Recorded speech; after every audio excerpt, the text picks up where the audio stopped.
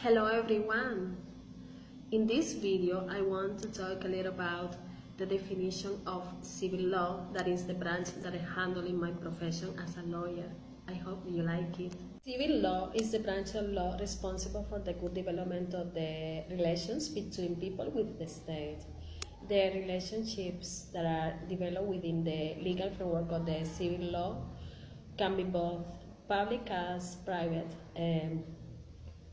And this can generate acts or consequences that affect national public sector.